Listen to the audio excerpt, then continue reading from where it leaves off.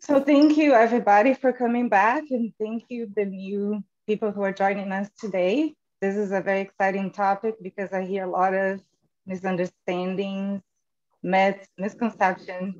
Carbohydrates have been the target of several fad diets in the past decades. I'm sure you heard of low carb this, low carb that, ketogenic, paleo. So we are going to hopefully debunk some of the myths out there about carbohydrates and give you the scientific evidence for that so you can make peace with the right carbohydrates. So the objectives today, we're going to define what are carbohydrates, what are the functions of carbohydrates in the body, are all carbohydrates created equal? We're going to answer this question for you. We're going to have a couple questions that I'm going to require your participation on. What is myth, what is fact about carbohydrates? We are going to also talk about the good, the bad, and the ugly carbohydrates based on scientific evidence. And I'm using these terms more because they are catchy terms. We need to be careful when we call foods good or bad because sometimes it depends on the circumstances. So we're going to use just in the sense that we are going to show different levels of health benefits and processing of those foods. We're also going to have a recipe discussion. And then we're going to have some orientation because before you guys divide into the groups. So what are carbohydrates? Carbohydrates are part of one of the 6 basic nutrients we need to survive and to thrive. So we need to get them from food from outside the body because the body cannot make them. So that's the definition of nutrients. So we have 6 basic nutrients: vitamins, minerals, water, carbohydrates, proteins, and fats. By the way, I see that some of you are taking notes. I wrote a very extensive article that has all this information that you're gonna have access to. Just wanted to make sure you're gonna have this information available. So vitamins and minerals are what we consider micronutrients because we need them in small amounts. And then we have water, carbohydrates, proteins, and fats. Water is something that we need in a large amount because it constitutes is the largest composition of the body. And then carbohydrates, proteins, and fats are what we call macronutrients because we need them in large amounts, but they also release calories or energy. So they're energy yielding nutrients. And we have here the breakdown of how many calories per gram of all these macronutrients. So each gram of carbohydrate releases 4 calories. Each gram of protein releases 4 calories, and each gram of fat releases 9 calories. Okay? So just by looking at this, we can already start to debunk some myths about carbohydrates that they are fattening. Because number one, they are between those 3 macronutrients, they are equal with proteins in terms of calories that they release. And of all those 3 nutrients, fat is the one that is more concentrated in calories. So it's something that we're going to be talking about throughout this, different parts of the series. But really, we need to shift our focus from carbohydrates as causing weight gain and look at processed foods and foods that have a lot of concentrated fats because that's where most of the calories are coming from. In terms of types of carbohydrates can be found in 3 forms: in the form of sugars, in the form of starch, or in the form of fiber. Sugar can be, the type of sugar you think of when you think of candies, when you think of desserts, but it can also be the type of sugar that is naturally occurring in food and is going to be more concentrated in your fruits. Also, a little bit of sugar is part of your vegetables and your starchy vegetables. Next, we are going to have, also we have sugar in milk. I should have, set up a poll to see if you guys know the name of the sugar in milk, but it's lactose.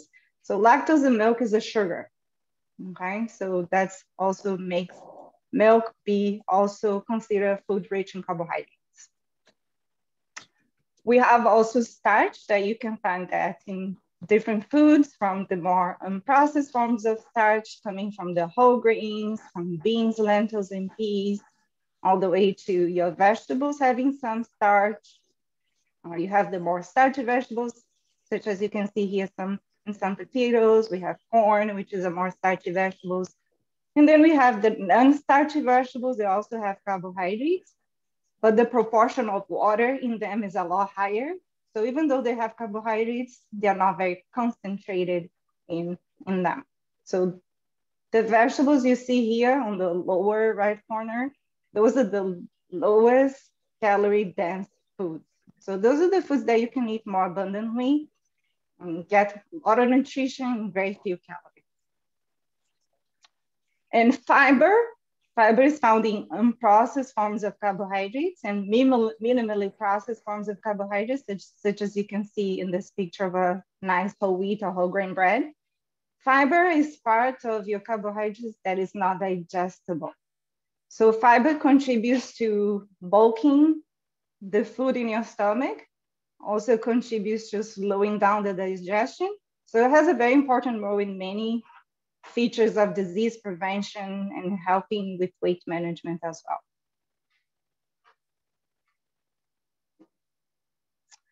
So what are the functions of carbohydrates in the body?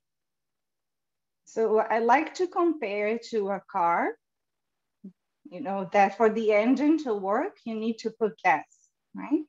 So the function of carbohydrates is mainly to provide energy for the engines of the body to work, you know, for your respiration, for your heart to beat, for your eyes to blink, for your brain to think, right? Brain depends on carbohydrates, is the preferred source of energy for your brain.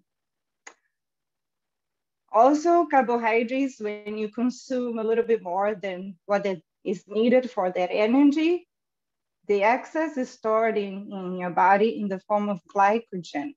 So glycogen is the form of storage of carbohydrates, and it's going to be stored in your muscle cells and in your liver cells. And this form of energy is going to be released in times of need. So if you're fasting, or if you're performing extraneous physical activity and you haven't eaten enough to provide energy for the activity, then your liver and your muscle cells are going to release the extra energy stored in them.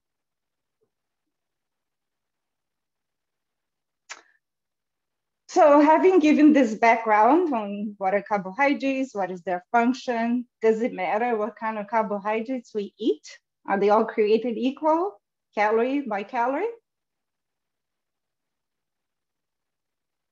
So let's look at these two examples here. We have this beautiful apple, and we have here on the right, this more concentrated form of carbohydrates. Let me just see what my arrow. Okay, so if you can see on the, let me pull up the next. Okay, so this large apple gives you 126 calories. Those two little cookies also give you pretty similar amount of calories, 120. But just by looking at them, you can see that volume-wise, they are pretty different, right? But we can see more closely that this large apple weighs 242 grams, and those tiny cookies, only 25 grams. So I'm comparing here in terms of calories, but in terms of weight, we have, you know, we get a lot more volume and weight from the apple, right? We can see also other differences here. The apple has almost 6 grams of fiber versus 2 grams on those two tiny cookies.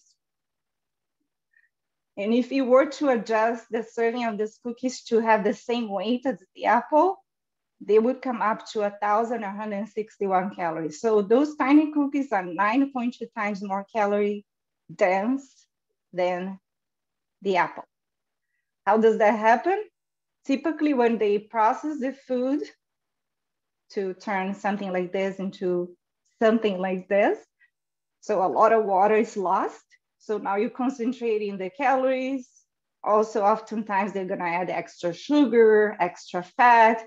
So those are the type of carbohydrates that we wanna be more careful with. versus the unprocessed forms of carbohydrates? Okay, so that's time for our first poll question. I don't know if Angie is ready to release that. Myth or fact? If you have diabetes, you should avoid eating fruit because of its sugar content. So let's have you guys vote.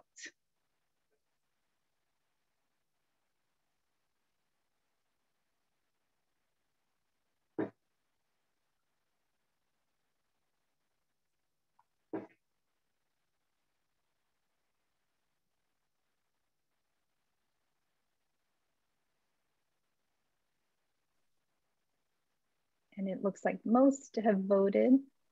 Okay. A couple more coming in. Okay, I think most everyone has voted. Okay, so let's see the results.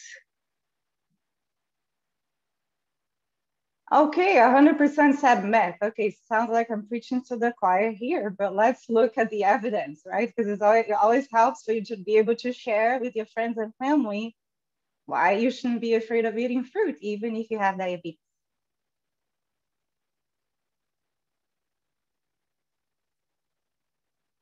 Okay, so this is a myth because right, everybody got the answer correct. Okay, so let's look at some of the studies and then I'm gonna share a patient of mine, his testimony. So one of the studies I want to share is a study that was conducted in China, and they follow 500,000 adults aged 30 to 79 for 7 years. And they look at their fruit consumption. So they found that the participants without diabetes at the beginning of the study, those who had higher fruit consumption, it was associated with significantly lower risk of developing diabetes. So from the group that was eating more fruit, they had much less cases of diabetes in the future. The group on the study that already started off with diabetes at baseline, the more fruit they ate was associated with lower risk of all-cause mortality and less microvascular and macrovascular complications. So even those with diabetes, they benefited from eating more fruits because of all the antioxidants, anti-inflammatory components in fruit. So here's the reference for the study if any of you want to look at the article. The next study was a review of 10 other studies, prospective studies, and they followed over 434,000 participants over time, and they found that the higher fruit or green leafy vegetables consumption was associated with a significant reduced risk of type 2 diabetes. So we have a lot of studies coming up that are showing the amazing benefits of fruit. And I have to say, even though I've been a dietitian for almost 16 years, I did not learn much of this benefit in school. So there are a lot of recent science that is showing all these amazing benefits. So I started to share this with my patients because I work a lot with patients with diabetes. So this is the testimony of one of my patients, a 50-year-old male. So he chose to put this to the test. So he decided to replace his usual choice of breakfast, which was fast food based before, and he replaced that with fruits. So in 3 months, he lost 12 pounds, and his A1C went from 9.9 to 6.9. So A1C is a measurement of the blood sugar control over a period of 3 months, and anything above 7 is considered uncontrolled. So he was able to control his diabetes just by eating more fruits. So that's an amazing feature of this carbohydrate-rich food.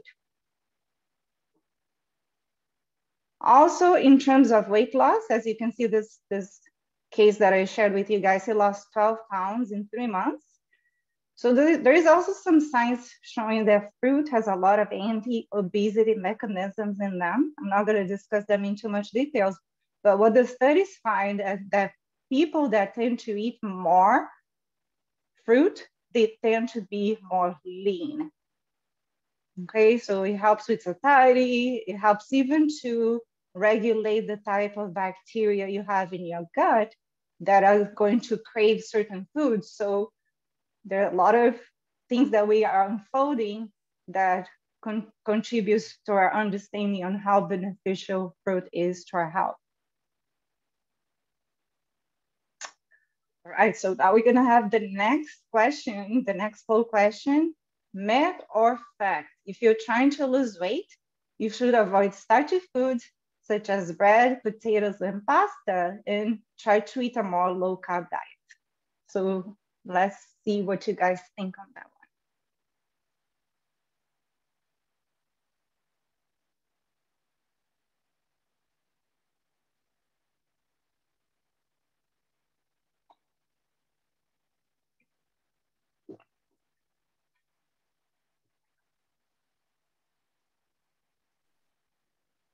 We've still got some votes coming in. one. Okay.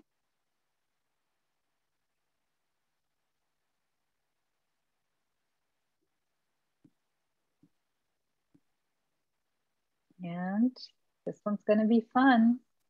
Looks like we're ready to share the results here. Oh, we've still got a couple votes coming in. All right, so let's share the results. Okay, wow. So this was a lot different the first one. So we have 41% of you saying that is true that you should avoid eating starchy foods such as bread, potatoes, and pasta and move towards a more low carb diet. So yeah, that should be interesting. So let's see what the science says about that. So there's actually a myth, and I'm going to explain myself. Okay. So first of all, you cannot just look at those foods isolated, right? Because very few people are going to eat bread by itself. Usually when they eat bread, they're going to put something on that bread, right? So we cannot just blame bread. You also need to look at what kind of bread are we talking about? Is it a white bread or is it a 100% whole wheat or whole grain? We also can look at the example of the potato. Very few people are going to eat the potato just boiled without putting anything on it, right? So you also need to look at what form of starch, how are you preparing that starch, and what are you eating that with? So those are all considerations when it comes to weight loss.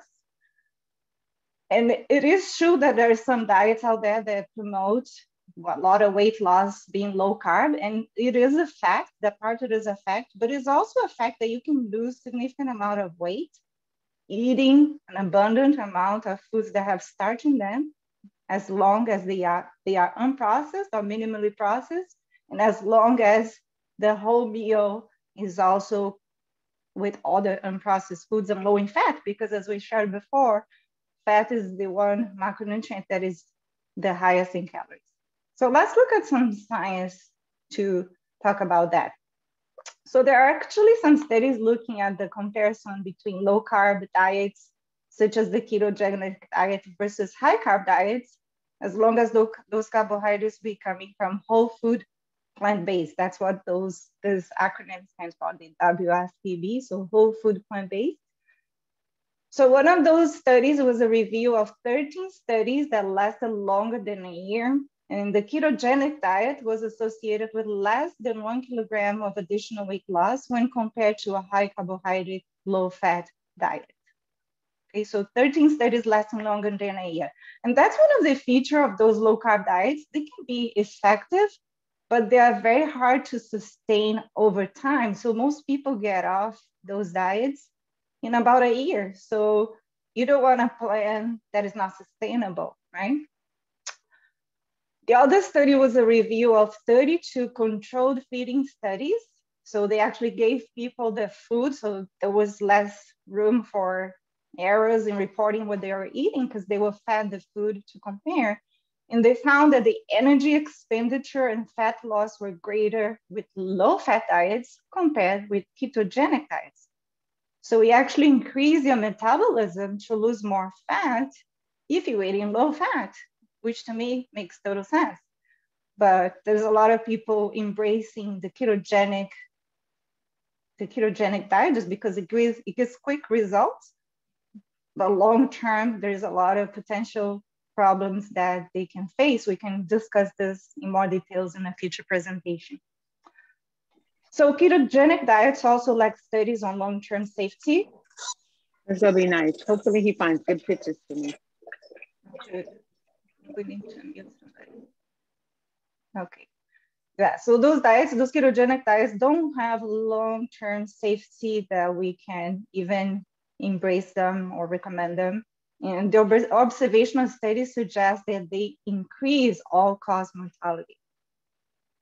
And the last bullet point, there was a review of long-term studies comparing the ketogenic diet with low-fat diets for weight loss, and reported also no difference in glycemic control or blood sugar control among persons with type 2 diabetes. So I hope this is sufficient to show you that you can eat a high, healthy carbohydrates, low-fat diet and achieve, if not the same, but even superior results as the ketogenic diet, being more sustainable and with more health benefits, as we're gonna share. So what would be the benefits of eating healthy carbohydrate-rich foods? So it slows down the emptying of the stomach, so it makes you feel full sooner. That's what we describe as satiation. And you stay full longer. That's the term for satiety. And therefore, it helps with weight management. So the amount of food you eat that is high in fiber is going to stay a lot longer in your stomach. It's going to be a slow digestion process. And so therefore, you're not going to feel hungry as much in between meals. Also, this type of diet has been shown to help to lower your total cholesterol and your LDL cholesterol, helps to reduce the risk of heart disease, type 2 diabetes, hypertension, certain types of cancer and obesity, and that can be found in one of these references here, the position of the Academy of Nutrition and Dietetics on vegetarian diets. You can find all this information there. And there was a series of systematic reviews published in The Lancet, which is a very prestigious scientific journal. And this review included observational studies and clinical trials. Included studies conducted over nearly 40 years. And they concluded that people who eat high levels of dietary fiber and whole grains have lower rates of chronic diseases compared with people who eat lesser amounts. So all of this contributes also to increase longevity. So you guys may have heard of the blue zones. So those are areas in the world where people live longer. They tend to have more centenarians than other areas. And one of the things they observe is that those cultures, they tend to eat a high fiber or plant-based diet.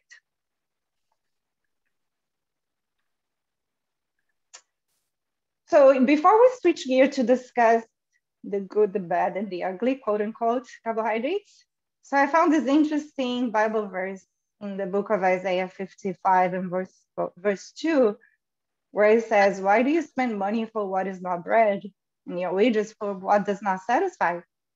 Listen carefully to me and eat what is good, and let your soul delight itself in abundance." So God wants us to have an abundant life. And there are some foods that are gonna be good in taste. That's why he included the word here, delight, but also good for our bodies in terms of health benefits. And that's what I intended to when I put this definition here of good carbs. So those are foods that are tasty, but also they contribute to your health and longevity.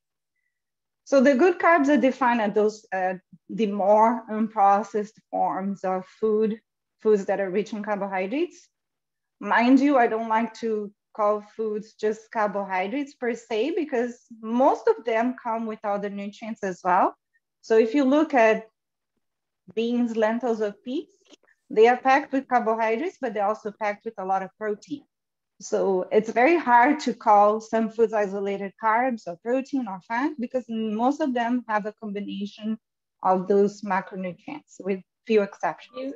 Beautiful grass with tassels on the top.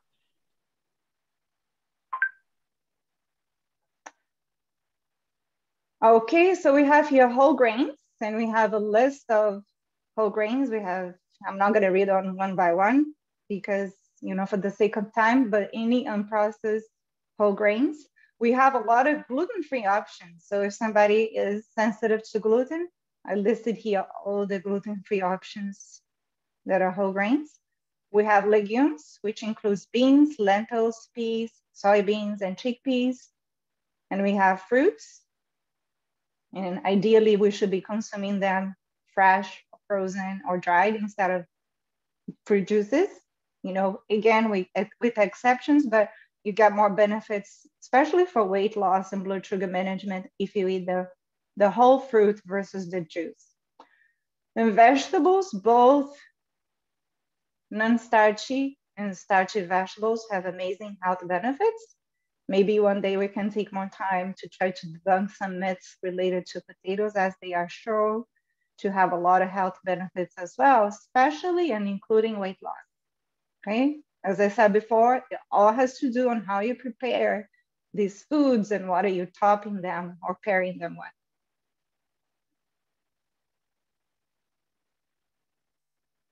The bad carbs, I would define them as the ones that are more refined grains or those that have added sugars. Okay, but we have a third category, which are the quote unquote ugly carbohydrates. So how do we differentiate that? So here you can see we have more refined grains. And let's look at the difference when you have a whole grain from when you refine the grain.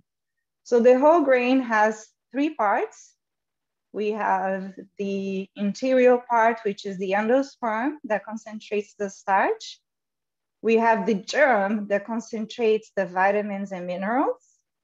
And we have the outer layer, which is the bran, which concentrates more of the fiber. When they take a whole grain and it turn into a refined grain, such as a grain of brown rice to turn into this white rice you see right here, they remove the bran and the germ.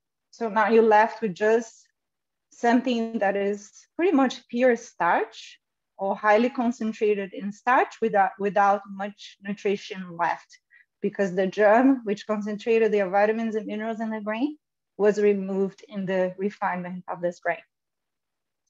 Also, you're left with close to 0 or very little fiber because the bran was removed in this process as well.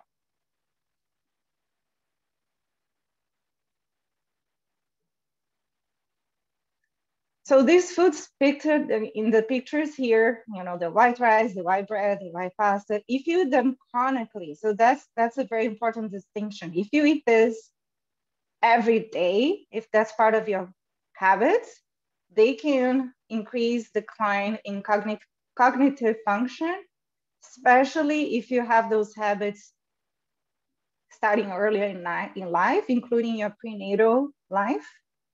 So it can have a very negative impact in your cognitive function. It's been shown by research to increase depression and anxiety, increases the risk for obesity and type 2 diabetes, right? But let's say you're invited to somebody's house once a week, you know, and they put a bowl of rice, white rice, along with other foods. I don't think it would be a problem if you accept to eat that, because it's something that is more occasional. So we are talking about here avoiding doing this most of the time. Also, these foods are shown to increase mortality from inflammatory diseases. And to find the reference for this claims here, you would have to go to the article that Andrew's gonna post on the website that has a list of all the scientific references for you. Ugly carbohydrates, I define them as ugly because they are what we call ultra processed foods. So how do we differentiate the previous category from this category here? So on this category, besides the refined grains and the other sugars, when you read the labels, you start to see some ingredients that you wouldn't buy to use in your house, or you wouldn't even find those ingredients easily. Okay, so in terms of sugar, when it comes to those ultra processed foods, that's when you're gonna start seeing a lot of foods with high fructose corn syrup. That's also when you're gonna start to see foods that have a lot of added fats to them, especially saturated fats or trans fats. Those are foods also that are going to be very high in salt, because those are also used as, salt and sugar can be used in those foods as preservatives. And then there's a lot of names that you can read on the labels that you may not recognize. And they may be used as bulking agents. They may be used as anti-foaming. They may be used for carbonation, such as in the case of sodas, emulsifiers, such as in the case, let's say, of mayonnaise, so the fat doesn't separate. So you have a lot of ingredients that the food industry can use that you wouldn't even know how to use at home. We wouldn't even recognize them in the label. So that's what I classify as ultra processed foods. And you can see them in the picture here. And let's see what they have been linked to. So eating these foods, again, chronically, has been linked to increased risk for asthma and cardiometabolic risk in children, and has been linked to overweight or obesity, type 2 diabetes, cancer, gastrointestinal disorders, depression, frailty, cardiometabolic risk, and cardiovascular disease in adults. Okay? So when it comes to these foods, the less we eat of them, the better.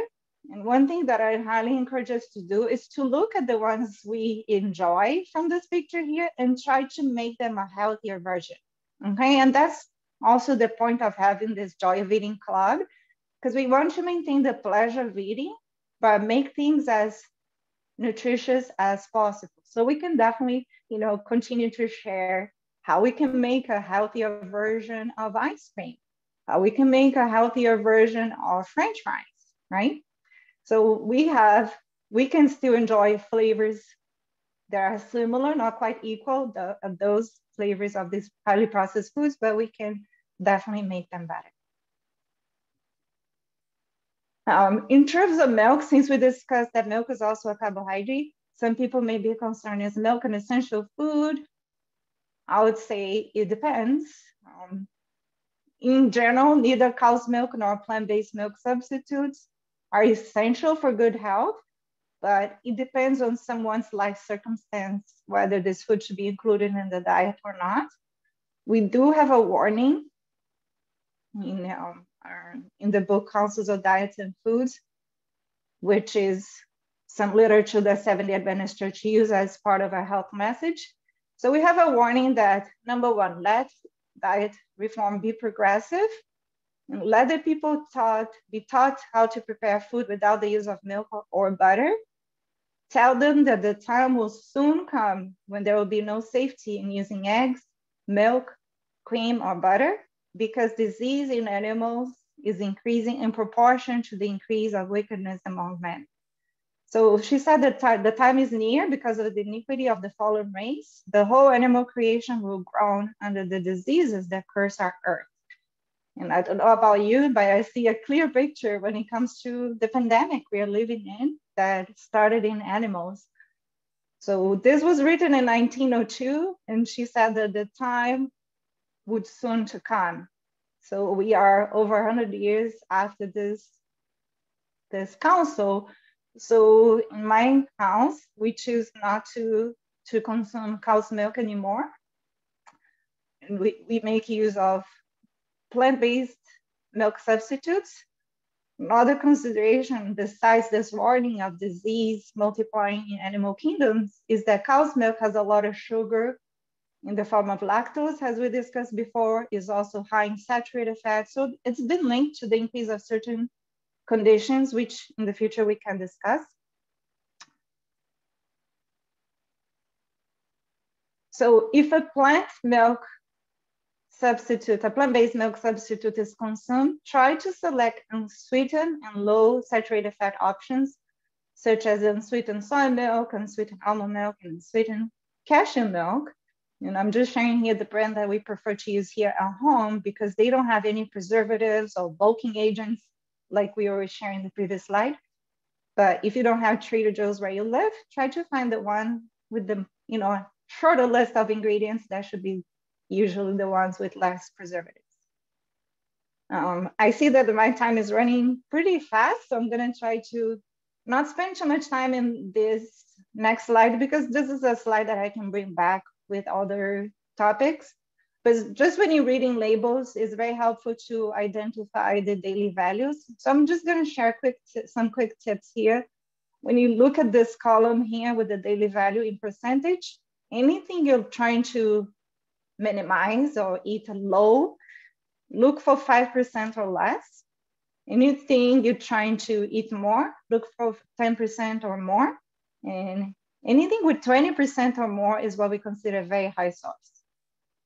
In terms of processed foods, try to aim for a ratio of 5:1 on your total carbohydrates to the dietary fiber. So you can look at your total carbs and divide by 5. So the number you get, that's how much fiber should be minimum. And trying to get, if you eat any foods that are processed or minimally processed, try to look for the ones that would be low in saturated fat, low in added sugars, and low in sodium, especially if you suffer from high blood pressure.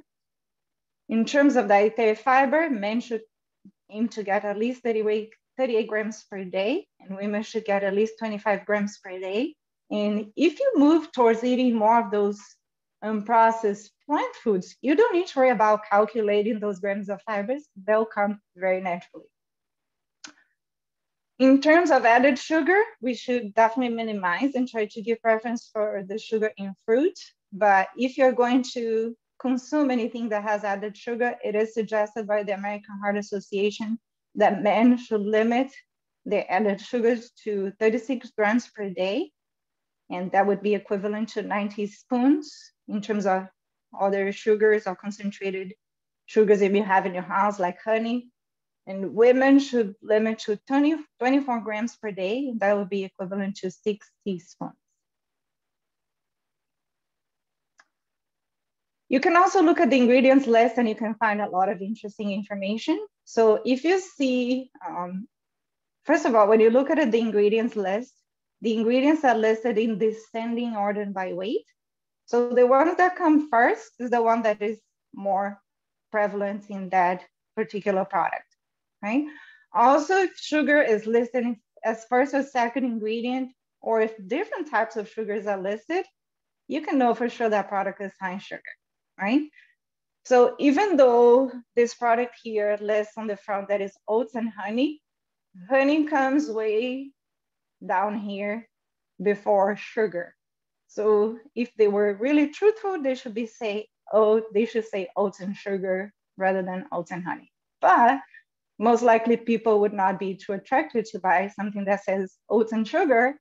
So they trick you to think the other ingredient is more prevalent. So that's why it's so helpful to read labels, because you can kind of find those hidden secrets that the food industry is trying to disguise in their products.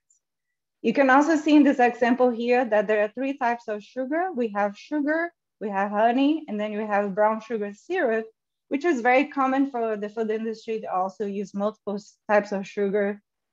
They try to make their recipes as tasty as possible, but also as profitable as possible. So sometimes they use those combinations. And we had a question last month that was left unanswered. And I'm going to use this example here to answer that question. As you can see, one of the ingredients listed here, the last ingredient is listed as natural flavor. And I'm very glad that question was posed last month, because I had never looked into that. I've always thought, oh, natural flavor must be natural. But I learned with my investigation that it's not quite natural as I thought.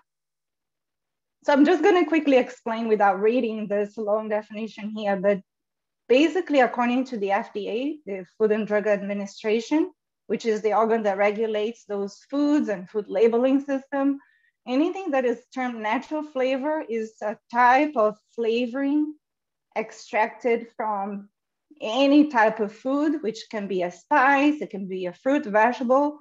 Also, it can be parts of the plant or parts of animals. So I don't even know if this granola bar has a part of animal coming from the natural flavor in it or not, because the flavor manufacturers, according to the regulations, don't need to disclose the ingredients that they come up with to make those flavors. I didn't even know, mind you, that there was such a thing as a flavor manufacturing industry. So these are industries that are exclusively investing in science to extract flavor from different types of food, whether it's natural or artificial. So when you see natural flavor, you don't know, how did they get to that flavor, because they can use solvents, they can use emulsifiers, they can use whatever technique. They don't need to disclose, and they don't even need to disclose whether their natural flavor is from a plant source or from an animal source, if that's one of your concerns. So some of the take-home points: make peace with healthy carbohydrate-rich foods. I'm in complete peace with those. That's what we eat here at home, an abundance amount of those foods. Try to fill at least half of your plate at each meal with fruits and non-starchy vegetables, or a combination of both, because those are the foods that concentrate more vitamins and minerals. Aim to eat all of your grains and grain-based products from whole grain options as much as you can. And try to prepare your own meals as much as possible versus depending on ready-to-eat meals. Aim to eat at least 1 cup of cooked beans, lentils, or peas every day. And try to make your plate colorful by varying the types of foods from each of those food groups we discussed. And definitely enjoy the process, because those are foods that God designed for us to taste very good too, which I'm hoping to convince you to make this recipe that I'm going to be showing after the breakout sessions. It's a vibrant Mexican quinoa that meets all the criteria of rich, healthy carbohydrate foods, and it's a colorful dish, very tasty, and we're going to be featuring these ingredients listed here. The recipe should be uploaded on the website today. And in terms of a homework or resource for you to look at home, I mean, what I would like to highlight today is this website called nutritionfacts.org, which is a website that is wonderful. It's a wonderful source of information. You can just type in the search box, whatever disease, whatever food that you're curious about, and there's a lot of information put together. I would encourage you to, if you're interested in learning more of the benefits of eating this way for those who have diabetes, you can either use this link here, or you can just type in the search box, benefits of a macrobiotic diet for diabetes, which is a diet high in those unprocessed carbohydrates. And you can search other things on this website as well. And last but not least, let's keep in mind that the original diet that God intended, for humans and for animals in Genesis 1:29 says that God said, behold, I have given you every herb yielding seed, which is upon the face of all the earth, and every tree in which is the fruit of a tree yielding seed, to you it shall be for food. So the original diet, which is also going to be the diet we're all going to have in heaven, is going to be very rich in carbohydrates, but they're good for your health carbohydrates. So I hope this gives you some peace and helps you to go back to eat an abundant amount of those healthy foods.